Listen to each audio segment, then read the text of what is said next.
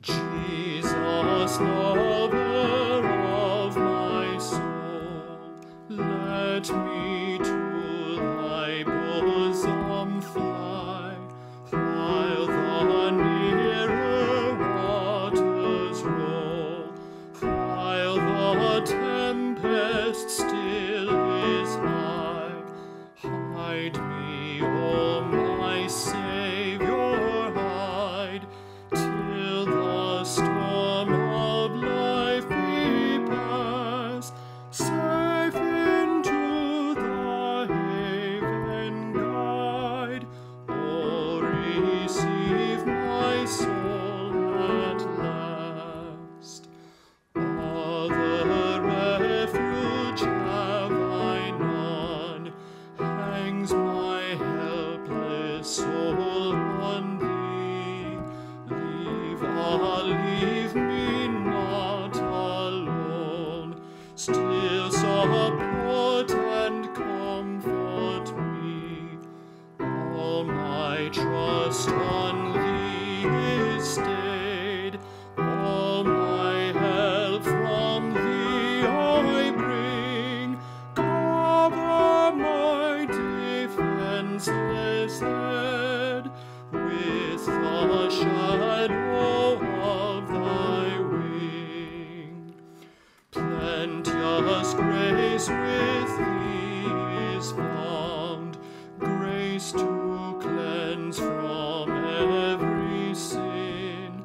Let the healing streams abound, make and keep me pure within.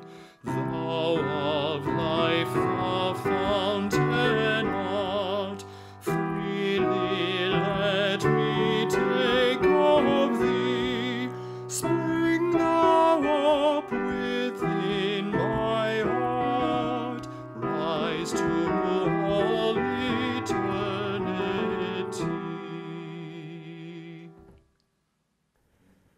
Blessed be God, Father, Son, and Holy Spirit, and blessed be God's kingdom, now and forever. My brothers and sisters, let us confess our sins to God.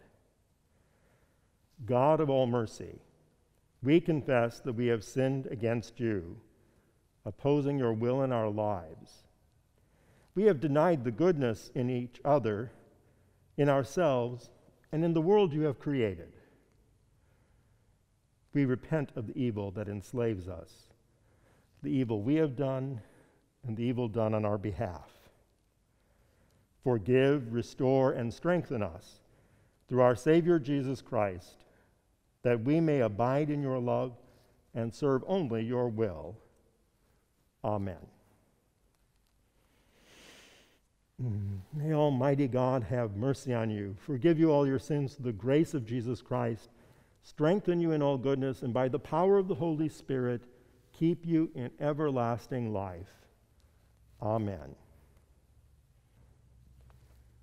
The Lord be with you. Let us pray. O God, you declare your almighty power chiefly in showing mercy and having pity. Grant us the fullness of your grace, that we, running to obtain your promises, may become partakers of your heavenly treasure, through Jesus Christ, our brother, who lives and reigns with you in the Holy Spirit, one God forever and ever. Amen. A reading from Ezekiel. The word of the Lord came to me. What do you mean by repeating this proverb concerning the land of Israel? The parents have eaten sour grapes, and the children's teeth are set on edge. As I live, says the Lord God, this proverb shall no more be used by you in Israel. Know that all lives are mine. The life of the parent as well as the life of the child is mine. It is only the person who sins that shall die. Yet you say, the way of the Lord is unfair. Hear now, O Israel. Is my way unfair? Is it not your ways that are unfair? When the righteous turn away from their righteousness and commit iniquity, they shall die for it. For the iniquity that they have committed, they shall die. Again, when the wicked turn away from the wickedness they have committed and do what is lawful and right, they shall save their lives.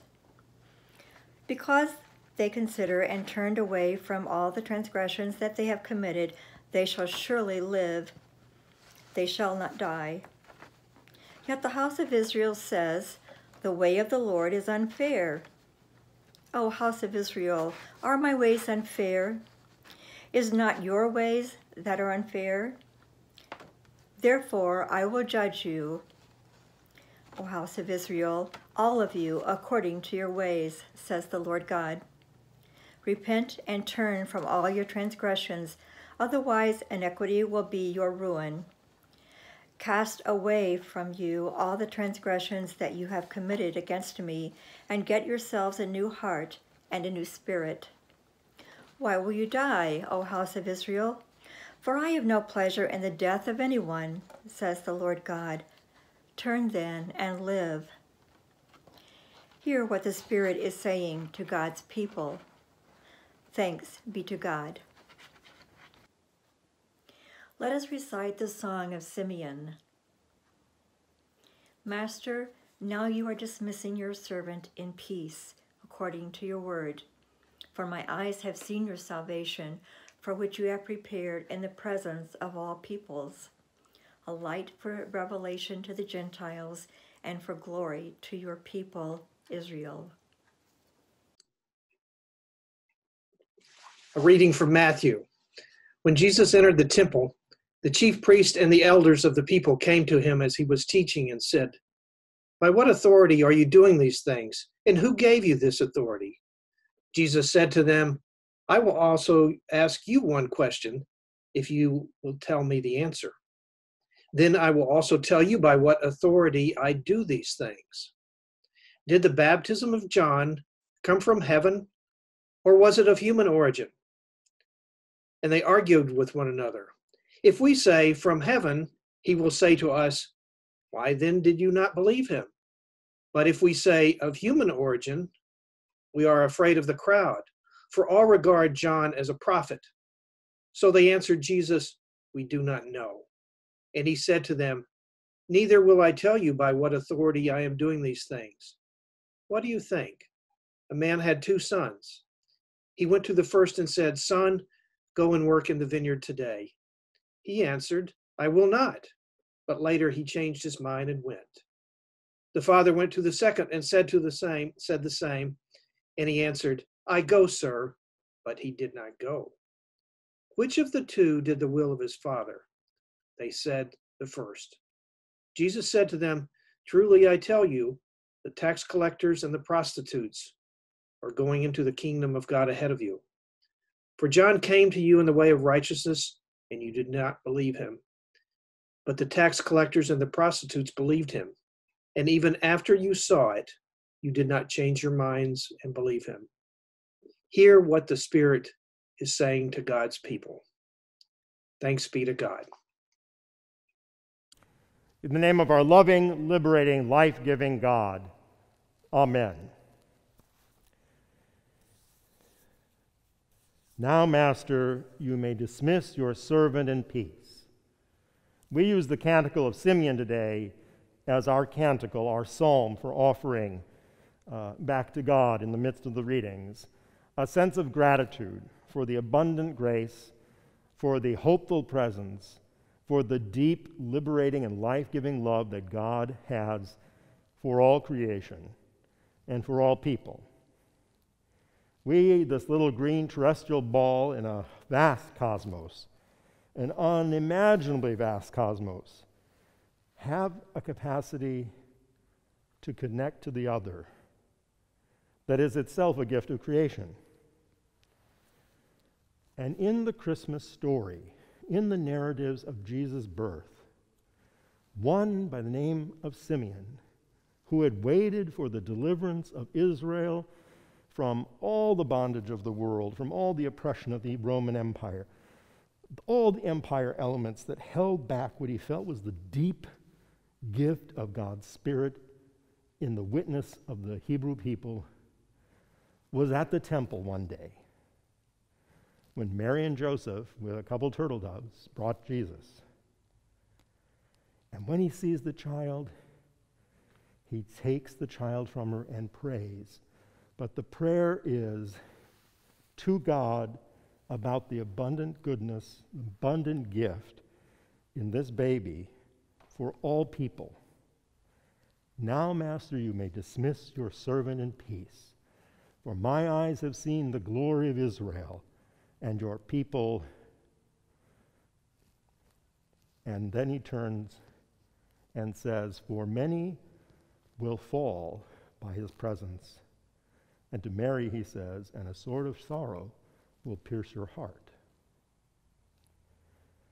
Our gospel passage this week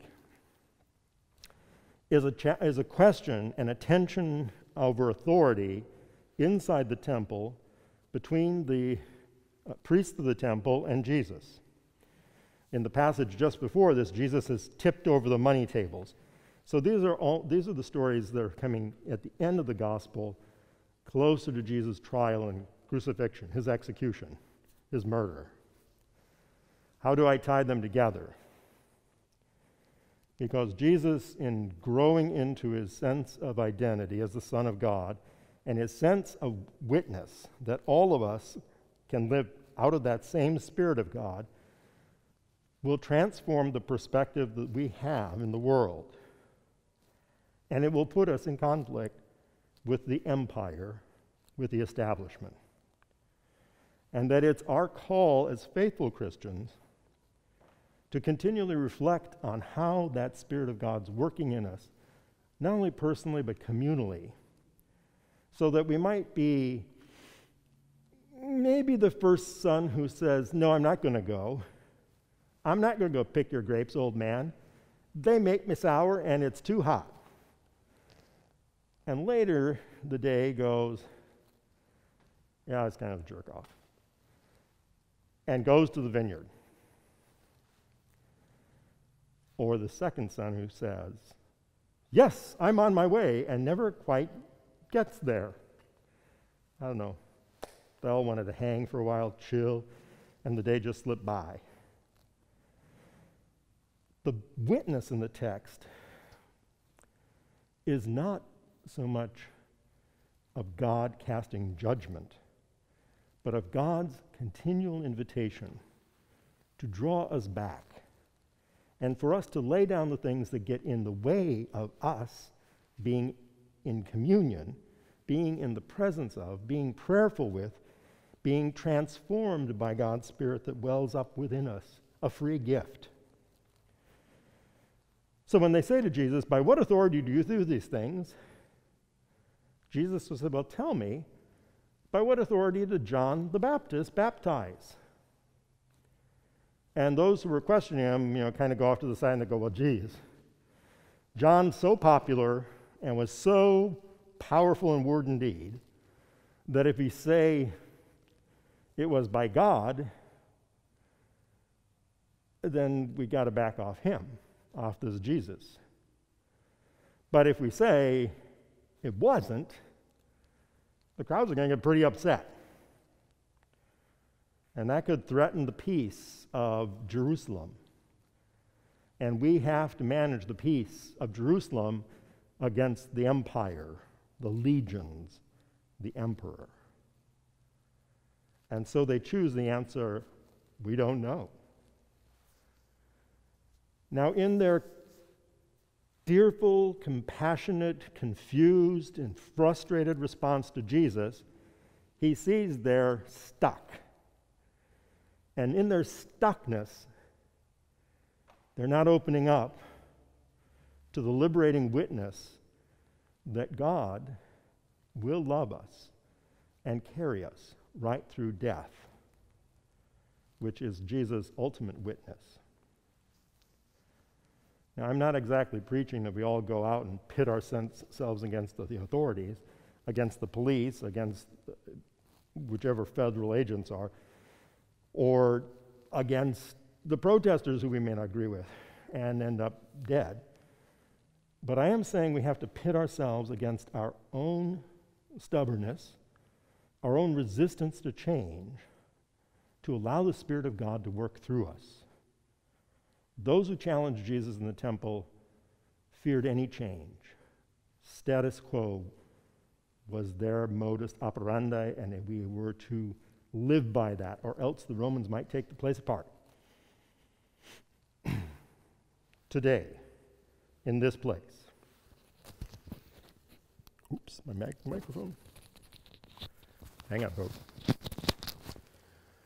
I wear a mask here. Tom and I are the only two in the church, but we wear masks to protect each other. I can't tell you how many different reactions I've had when I wear a mask in public. So I did a little digging around to learn about why people seem to be in one or another direction with this. Why there seems to be almost a rage around a little piece of cloth or around a $1 semi-surgical mask. And oh, by the way, do you wear it with the blue out or the white out?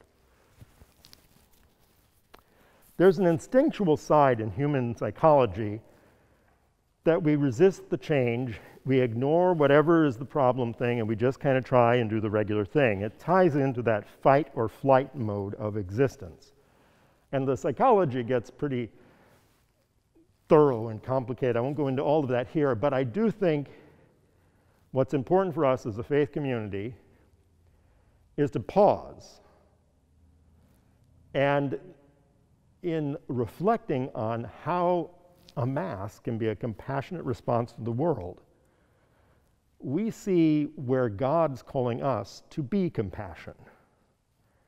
And we see where we may be taken to places that we would be uncomfortable with, but yet able to help make change. Because even in our own minds, while the social order seems like it's worked out, there are those who tell us it's not. And how do we listen? And how are we present? And how do we change? Jesus tipped over the money tables and then asked the authorities to explain John. While they were angry, they were stuck. And Jesus then turned to the disciples and talked about the two sons who did and didn't go to the vineyard. We're all called to the vineyard. We're in the vineyard. The world is the vineyard. And we are here to help with the harvest. How do the gifts you have allow you to embrace the deep peace of God to transform the systems in our world that are of empire, of stasis and stuck and inequality and division and hatred? How are you here to help change those to the life-giving, the liberating, the loving presence of God that seeks equality, not only materially, but the dignity, equality of dignity amongst all people? It's the critical work we have. Matthew's gospel does not let us hide. We can always be called out because we're all sinners. But rather than being fearful or judgmental, fearful that I have sinned, judgmental on those who have sinned against me, better we take a knee and humbly raise up the words of Simeon. Now, Master, you can dismiss your servant in peace. For my eyes have seen in the smallest works of kindness, in the true speaking for other people's justice, the salvation of your people.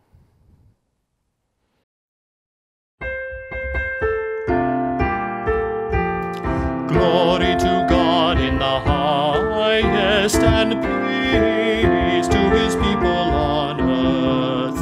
Lord God, heavenly King, almighty God and Father, we worship you, we give you thanks, we praise you for your glory. Lord Jesus Christ, only Son of the Father, Lord God,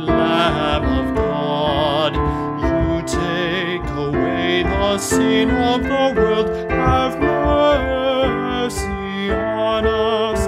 You are seated at the right hand of the Father.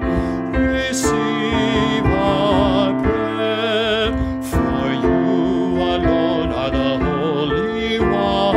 You alone are the Lord. You alone are the Most High. Jesus Christ with the Holy Spirit, in the glory of God the Father. Amen. Let us confess our faith with the Apostles' Creed. I believe in God, the Father Almighty, creator of heaven and earth. I believe in Jesus Christ, his only Son, our Lord. He was conceived by the power of the Holy Spirit and born of the Virgin Mary. He suffered under Pontius Pilate, was crucified, died, and was buried. He descended to the dead. On the third day he rose again. He ascended into heaven and is seated at the right hand of the Father. He will come again to judge the living and the dead. I believe in the Holy Spirit, the Holy Catholic Church, the communion of saints, the forgiveness of sins, the resurrection of the body, and the life everlasting. Amen. Let us pray for the Church and for the world. Forgiving God, you teach us not haughtiness, but true humility, that we may serve every human being with true equality. We praise your name. For the earth and its beauty, we praise your name. For the wisdom and commitment of leaders, we praise your name. For those with birthdays, Mark and Lisa, we praise your name. You are the source of solace in every need.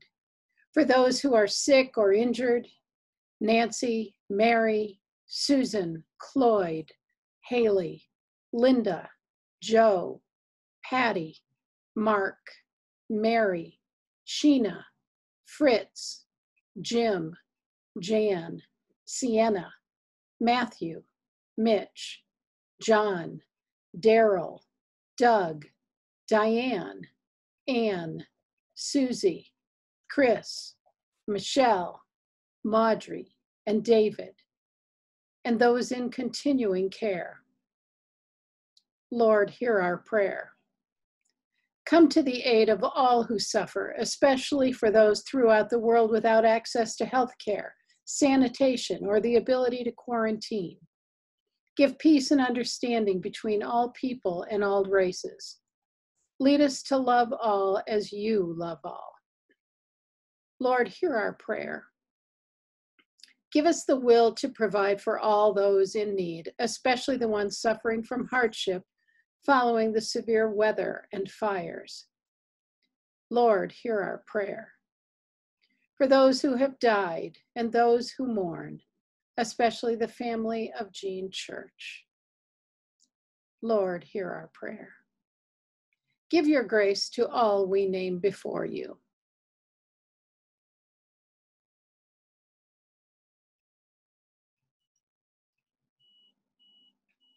Lord, hear our prayer. Compassionate, merciful, and ever-present. In this service today, we have lifted up our gratitude for your mercy and for your gift of change. Help us to set aside our haughtiness that idolizes our own ideas, and help us to walk with the humility that insight comes through the relationship of the community and by your divine grace. We ask this in Jesus' name. It is that blessed moment in our service where we dig into our pockets and try to support the mission of God in this world in this place called Christ Church. Whether you want to specifically support Loaves and Fishes, the Ecumenical Community Center Foundation, a mission within here on Formation, or the church in general, I thank you for your contributions. and for the many of you who have sustained those contributions over these 8 months of COVID. It won't go away quickly, but neither will we. Life can be difficult, life can be tough, but you, my dears, are just as tough. Let us continue to work for the kingdom. As our Savior Christ has taught us, we are bold to say, Our Father, who art in heaven, hallowed be thy name. Thy kingdom come, thy will be done, on earth as it is in heaven. Give us this day our daily bread, and forgive us our trespasses, as we forgive those who trespass against us. And lead us not into temptation, but deliver us from evil. For thine is the kingdom, and the power, and the glory, forever and ever. Amen. Let us bow our heads and pray God's blessing.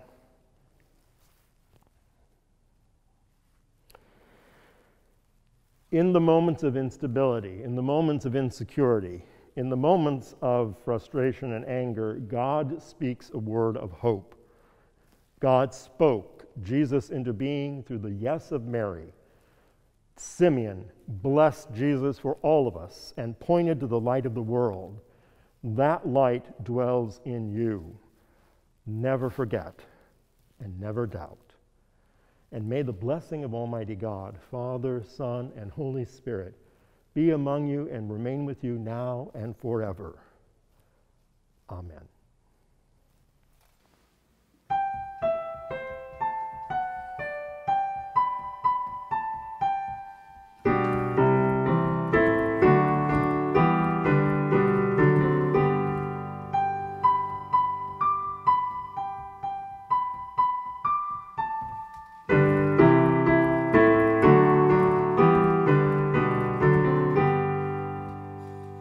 Immortal, invisible, God only wise, in light inaccessible, hid from our eyes. Most blessed, most glorious, the Ancient of Days, Almighty, victorious, thy great name we praise.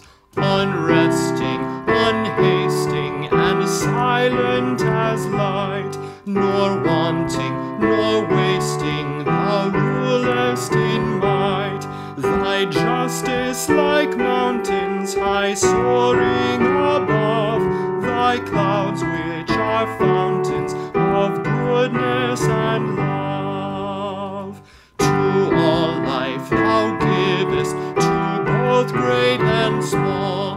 In all life thou livest, the true life of all. We blossom and flourish like leaves on the tree, then wither and perish, but not changeth thee. Thou reignest in glory, thou rulest in light, thine angels adore thee, all veiling their sight.